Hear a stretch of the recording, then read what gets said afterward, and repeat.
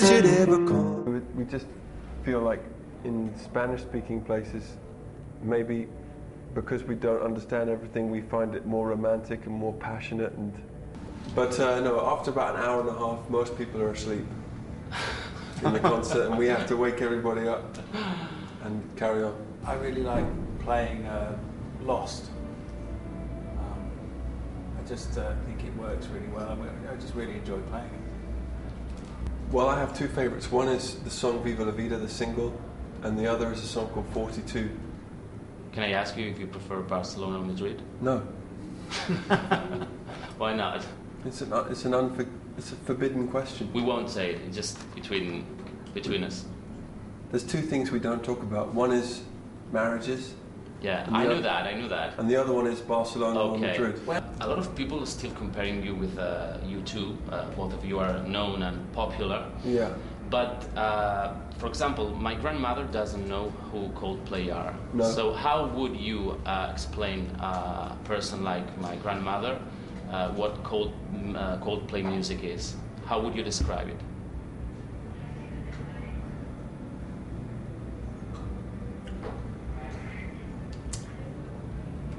Well, it's a bit like U2. But imagine she doesn't know U2. She doesn't know U2 either.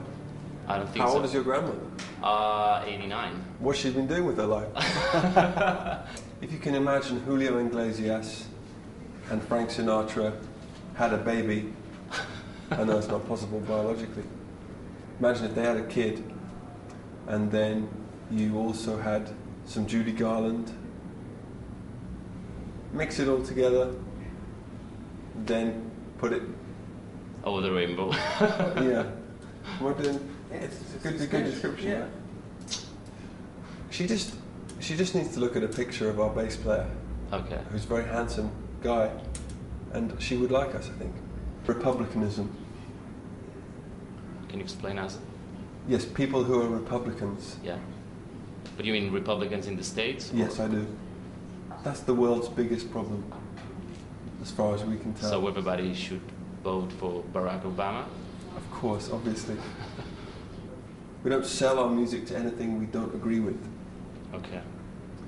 So if you were releasing a clothing line and we thought it was great, then we would let you use our music. Okay. But if you were releasing an evil clothing line with terrible clothes, we would not let you do it. That's how it is. Like a married couple without sex. Yeah, well, or a married foursome, maybe in Salt Lake City or something. Maybe like a married couple in Utah without sex.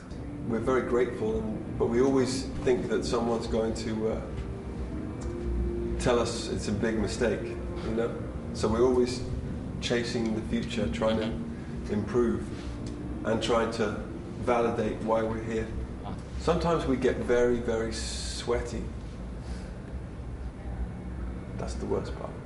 Sometimes we don't smell so good. When you play big places, you really have to run around a lot. When we play these tours, we get so hot nowadays that we smell terrible. And nobody wants to talk to us afterwards. I think the worst thing about doing well is starting to believe that everything you do is therefore going to be good or do well, and that's the biggest problem is sort of bringing yourself back down to earth and saying, actually, not everything you do is good. You know, you really have to work hard and keep trying. Okay. The best songs to play in a covers band are Beatles songs and Nirvana songs. That's the music you listen to, or? No, but that's if you're in a band, the first band. And Metallica. Exactly. You have to do that. You do have to do that. I think we're going to get very fat and what else? Maybe release an album. Maybe release another album, fat album.